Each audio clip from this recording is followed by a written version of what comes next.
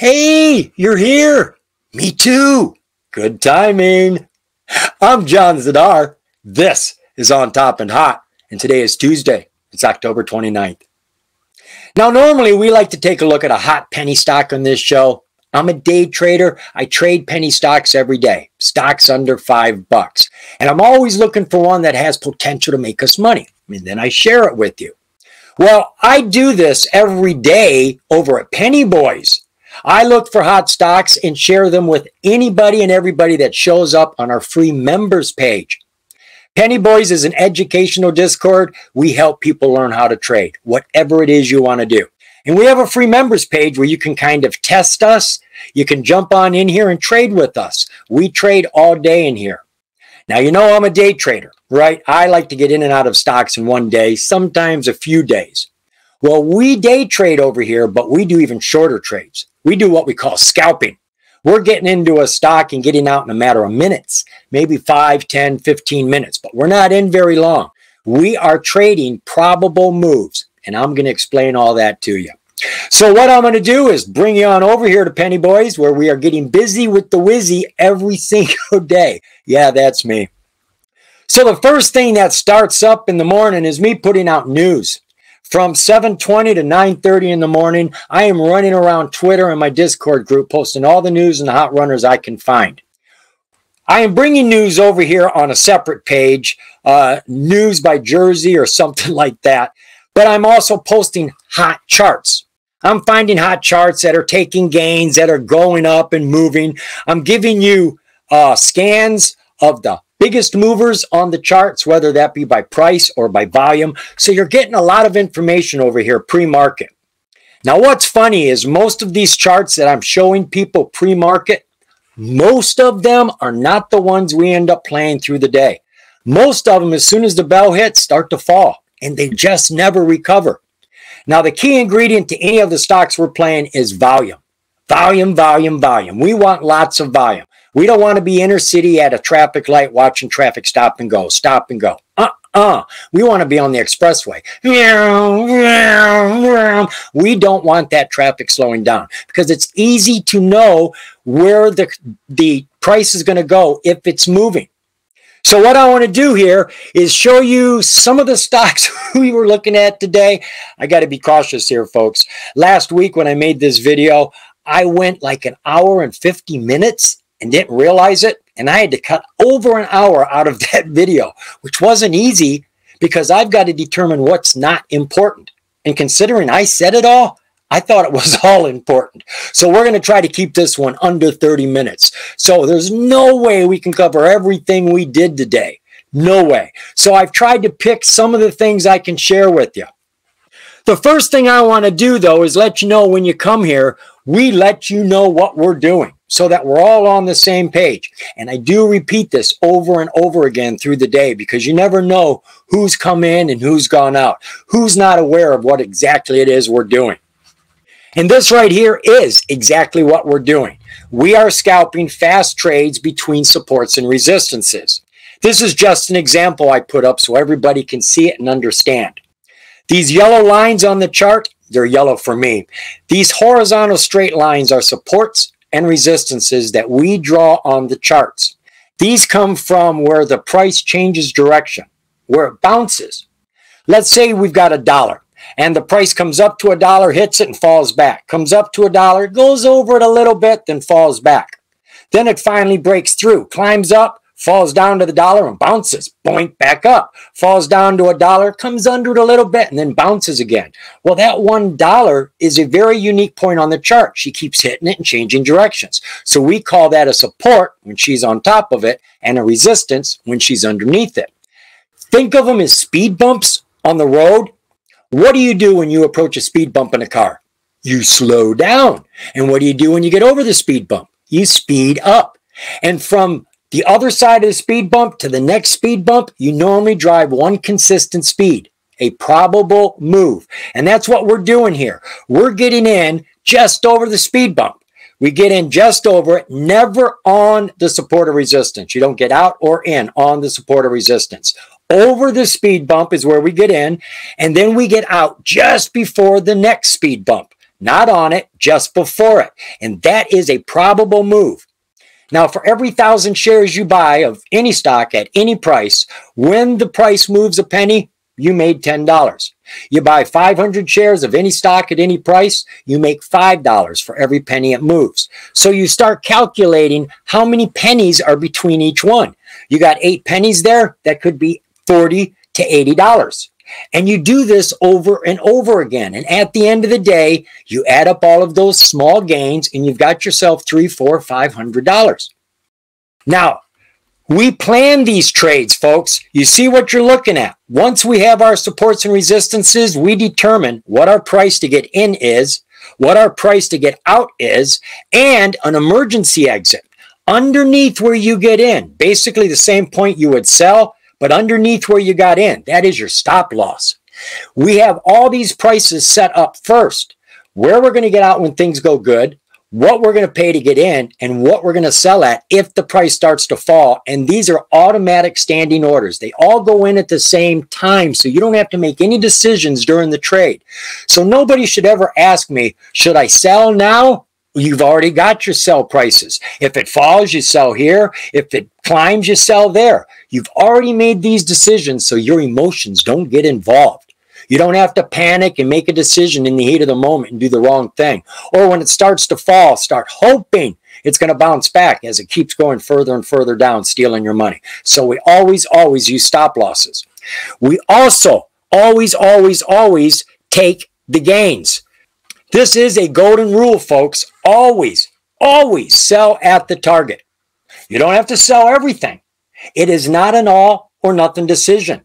When you approach your sell point, you don't have to sell 100%. You don't have to say, nah, I'm going to carry it on to the next one. You could do this.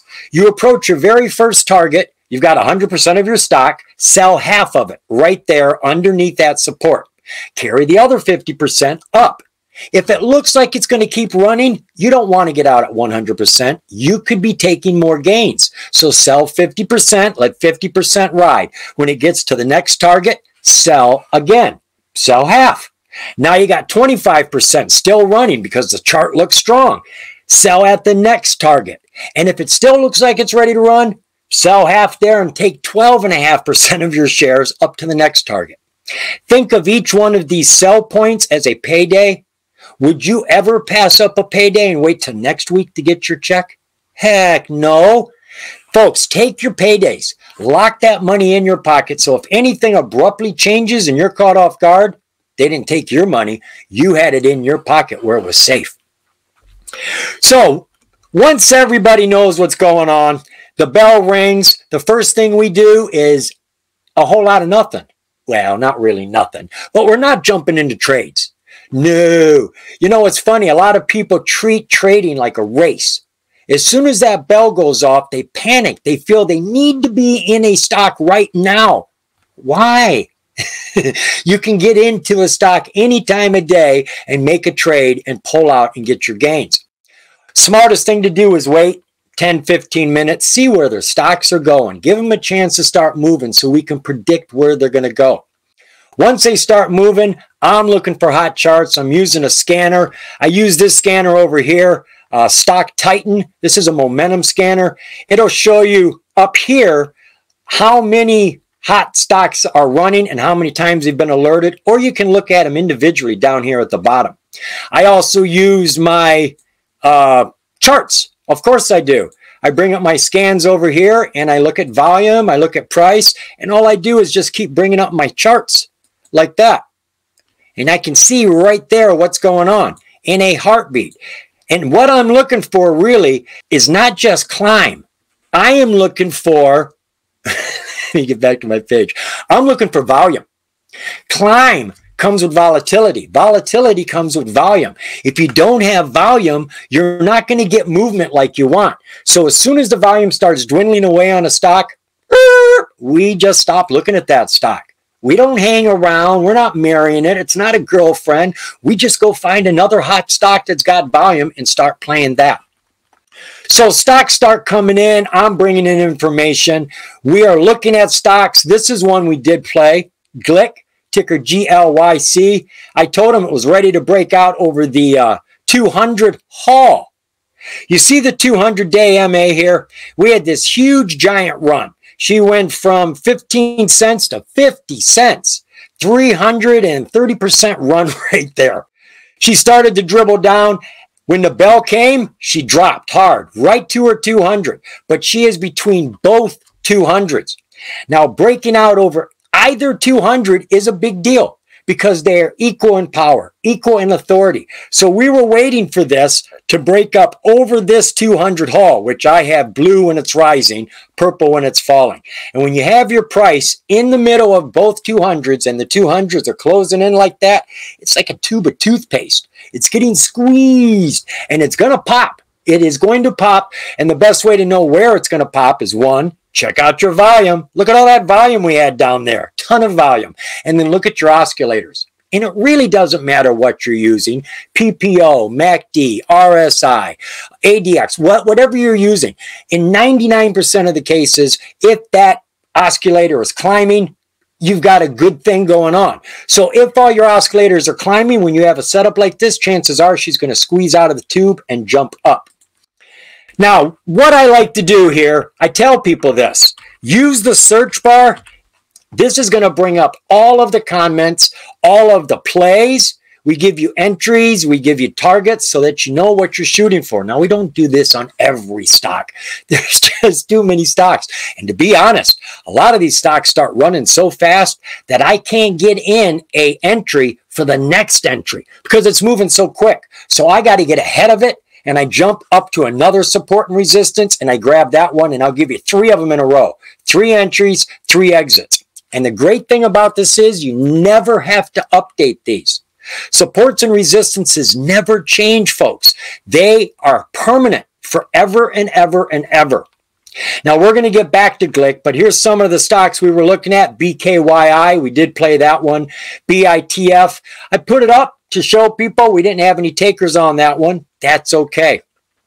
So I needed to get some supports and resistances for GLYC, and we got them right there. Now, these white ones you're seeing here, matter of fact, let's jump on over to my chart to see this.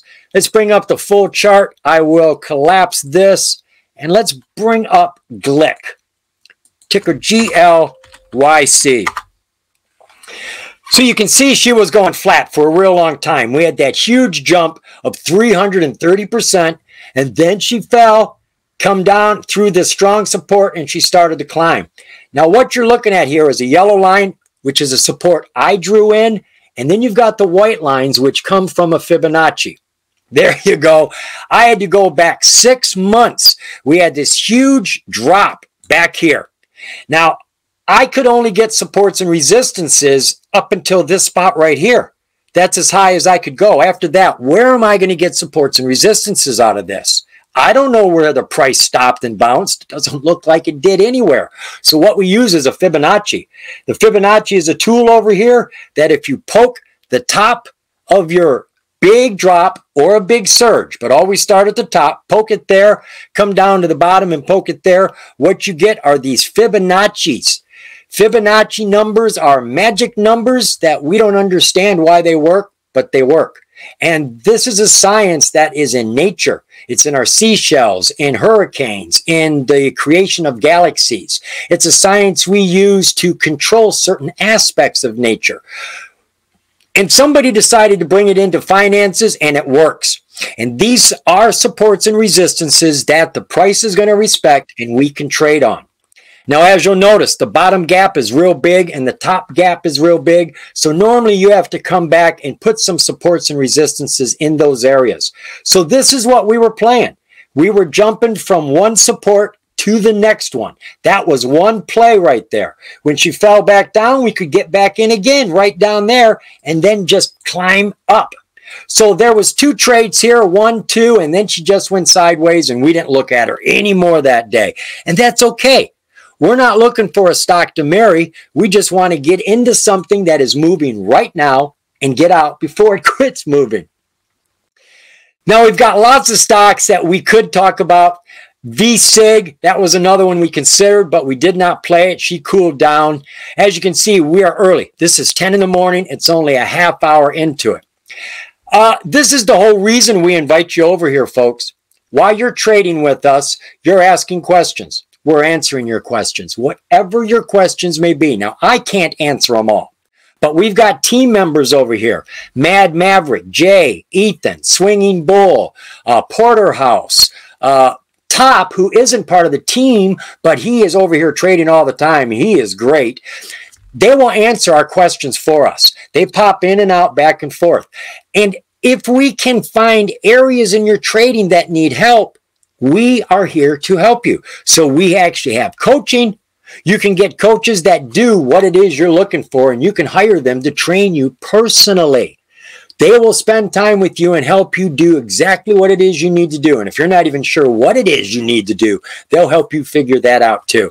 And that is the primary reason we've brought you over here, so that we can find your weaknesses and strengthen you. We're not going to charge you for every answer. Wouldn't that be funny? No, we're going to give you a lot of answers. But some things do require one-on-one attention, and we're glad to help you with those. So again, you can see I repeated that information. SoFi was a stock that took a jump pre-market, but wow, look at that fall. But then we started to watch it because there was a chance she could bounce off of this support right here. She could come back up. But as I recall, we never came back to this one. Now, there was a stock I wanted to share here with you. Well, we can look at UAVS. We did trade UAVS today. She was hot early in the day, then she cooled off, and then she got hot again. Let me get over here and we'll get this up. UAVS. So this is how it started right here. Let me make this really big. There you go. Can you see that? Sure you can.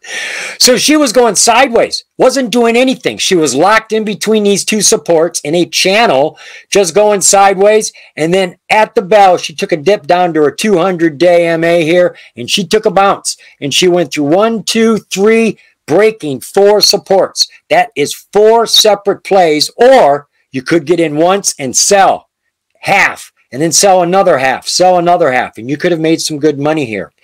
Now look at our oscillators down at the bottom, folks. Lots of volume, right? That's the first thing we want to see. We have to have volume, and I don't want it red. I really do want green. But red and green mixed is okay. That's volatility. That's giving you your bounces. And every drop is a possible opportunity to get back in and ride it back up. But look down here at our PPO, that's climbing. Our MACD is climbing with green bars accumulating. Our RSI is in the overbought. It is over 70 in the red. And that's great. That's what I want to see, folks. A lot of people are afraid to get into a stock in the overbought because it sounds bad. It's overbought, like oversold. Well, it's not a bad thing if you're looking for heat. If you're looking for a trade that's on fire right now, that's what you want. That's what you need to see. All the heat you can get. And the reason most people are afraid to get into a stock that's overbought is because it's going to come down. Well, yeah, everything sooner or later comes down, but how long is it going to be up there? Well, this was up there for half the day. Half the day it was up there. So we like all the heat. There is no such thing as too much heat, too much volume. We want as much as we can get. Now let's see what it looked like at the end of the day for us here. Let me bring this up. Ta-da! All right, so now we're looking at the end of the day. Ooh, look at that big run.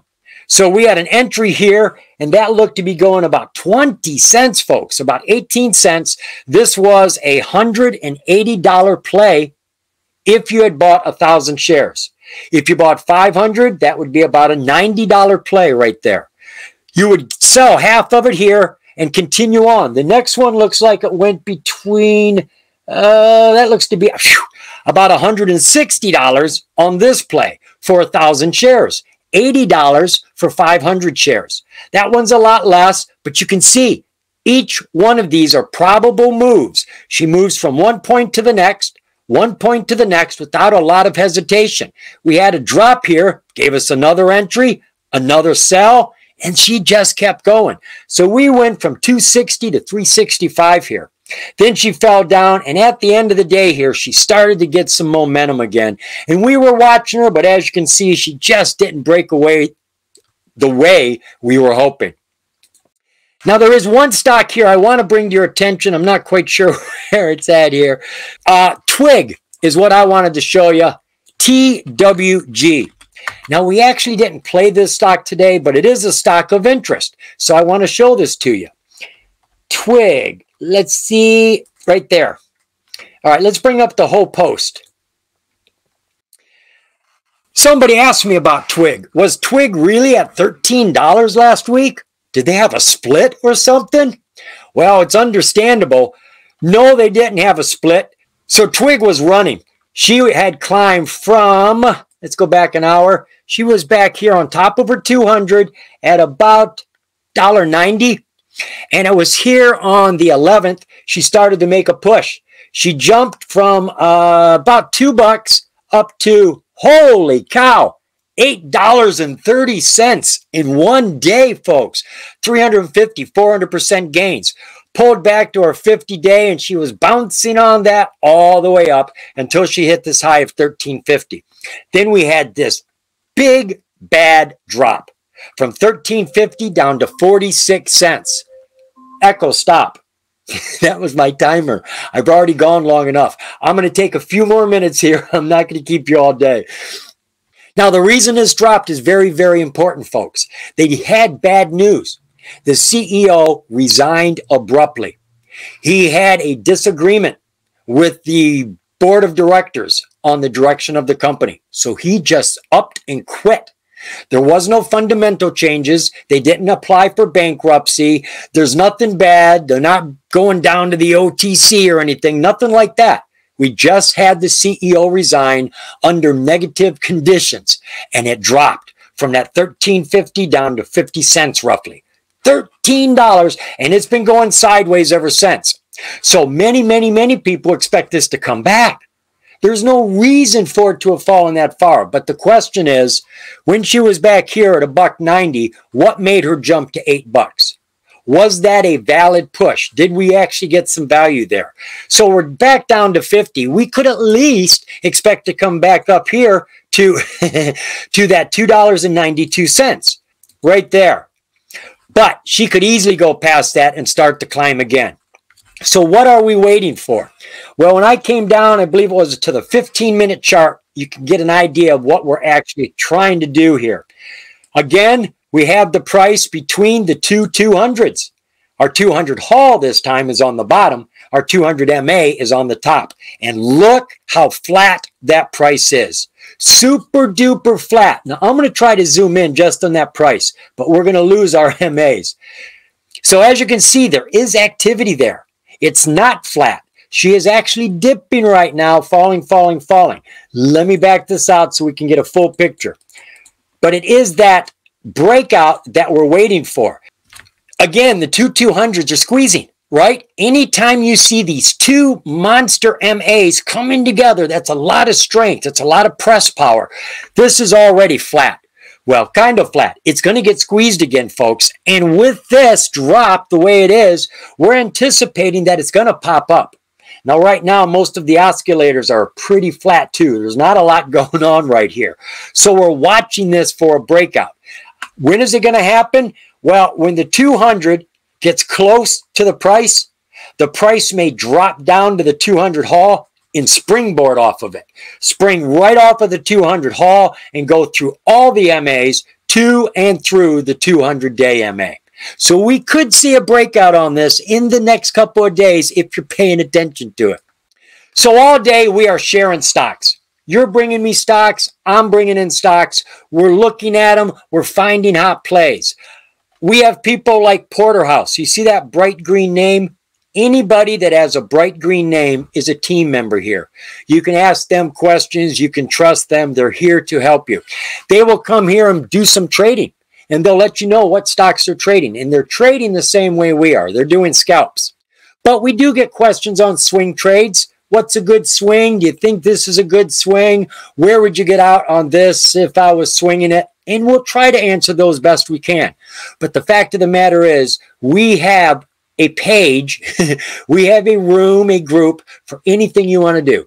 Options, shorting, aggressive trading, passive trading, long holds, whatever it is you want to do, we have information on it. Now, you can get the full boat. You can get everything by just going premium. We have premium just for a month. If you want to give it a whirl, we have it for 3 months. We have it for a year. And right now, I'm not quite sure where it is. Right now, we have a special going on. I can't remember what it is, but you're saving a lot of money. You're getting extra time.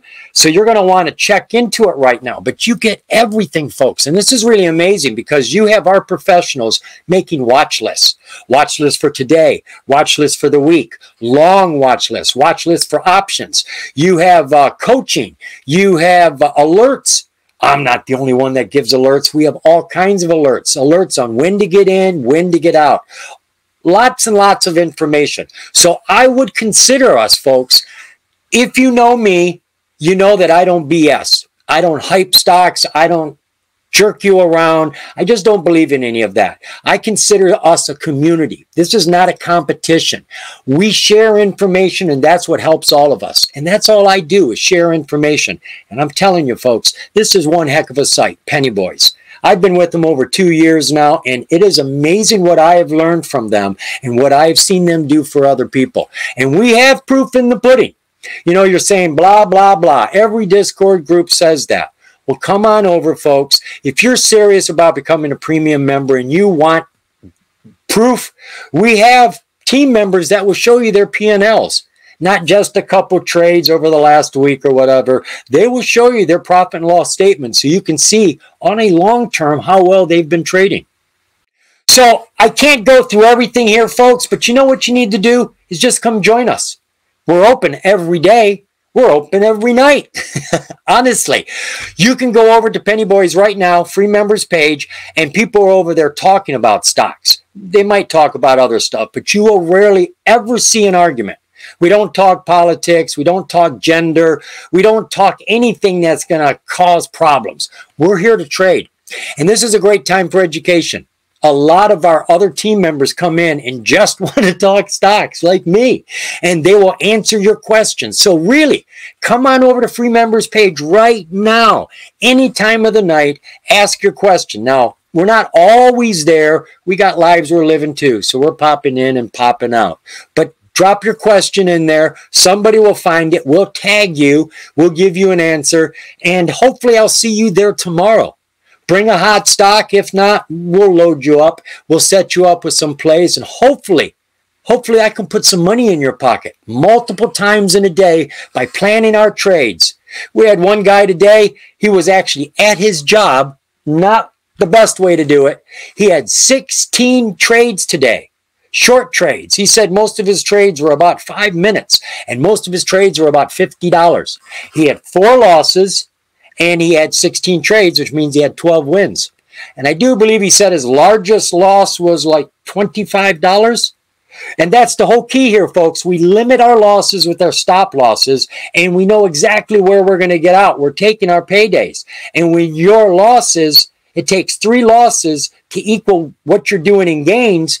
You have to lose 3 times before you're actually losing any money. Every win covers 3 losses. So we've got a great strategy over here, folks, and we want to share it with you.